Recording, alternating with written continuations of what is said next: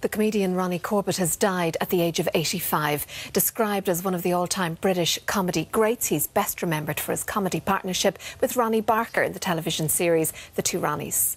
4 candles. No, 4 candles. Well, there you are, 4 candles. No, 4 candles. Handles for forks. Born in Edinburgh in 1930, Ronnie Corbett served in the R.I.P. before becoming a full-time entertainer. His early TV appearances included The Frost Report.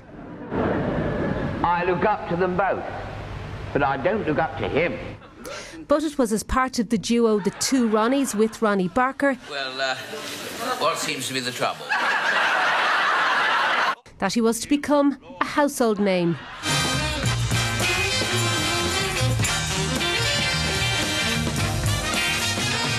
The Two Ronnies ran on the BBC from 1971 to 1987, at its height attracting audiences of up to 20 million viewers.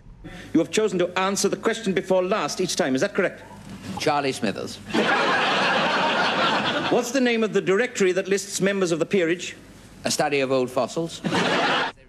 Corbett was also renowned for his long, rambling monologues delivered from an armchair. I get letters from my mother addressed to whom it may concern.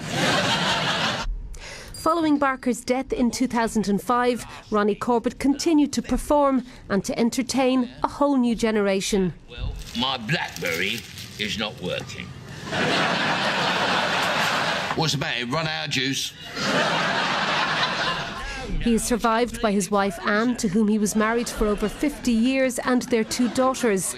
And he will be missed by generations of fans. So now, for the last time, it is good night from me. And it's good night from him.